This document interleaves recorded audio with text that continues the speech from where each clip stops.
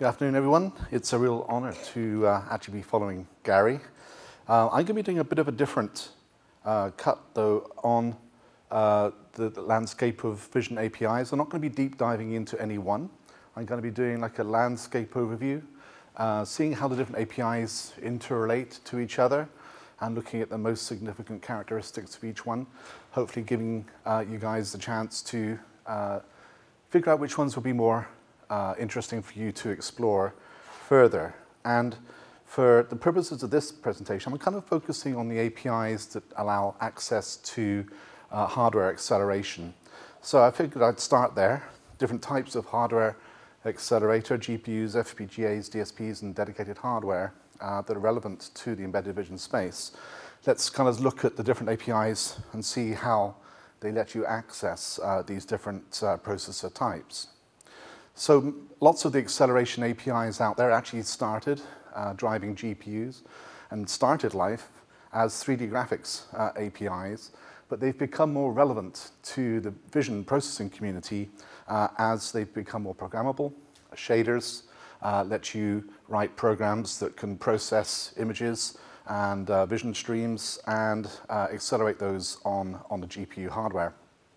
We have the traditional APIs like OpenGL, OpenGL ES. OpenGL is an architecture now that's been around almost 25 years. We have new generation APIs, Vulkan, which is from Khronos, and Metal from Apple.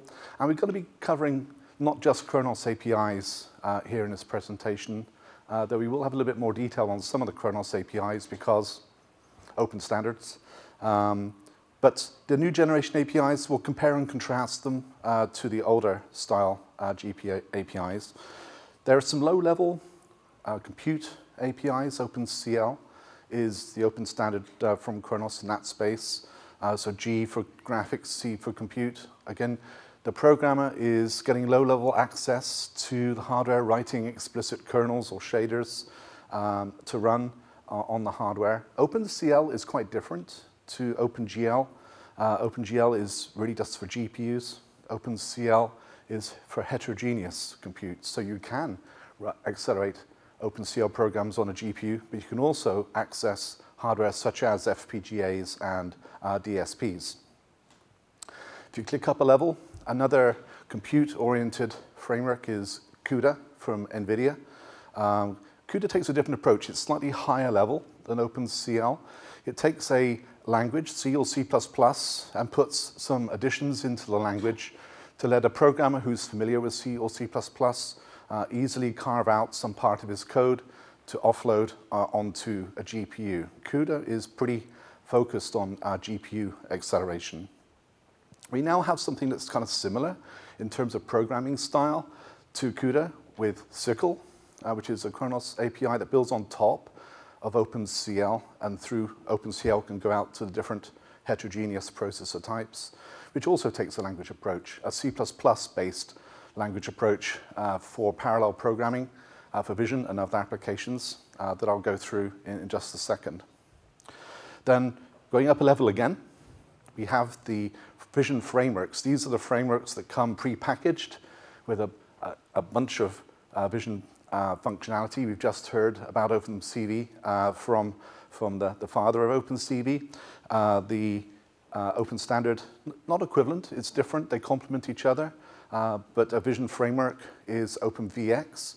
OpenVX is a spec, whereas OpenCV is a body of open source. OpenVX is intended to enable a vision algorithm to be expressed, to be run with pretty good performance portability across a great range of hardware. So you can go to CUDA.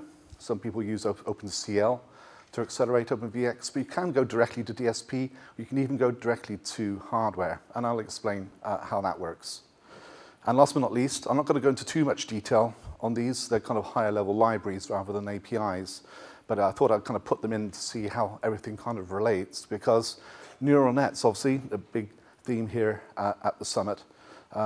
Typically, the libraries that are used by neural nets are in turn accelerated by one of these lower level APIs. So if you're in the CUDA ecosystem, cuDNN is like a linear algebra library, but it's been specifically optimized for neural net acceleration, runs on top of the CUDA. And then CLBLAS is a linear algebra library that runs on top of OpenCL. And they were typically the libraries that you'd use for accelerating the convolutions and other functions that you need for an accelerated neural net.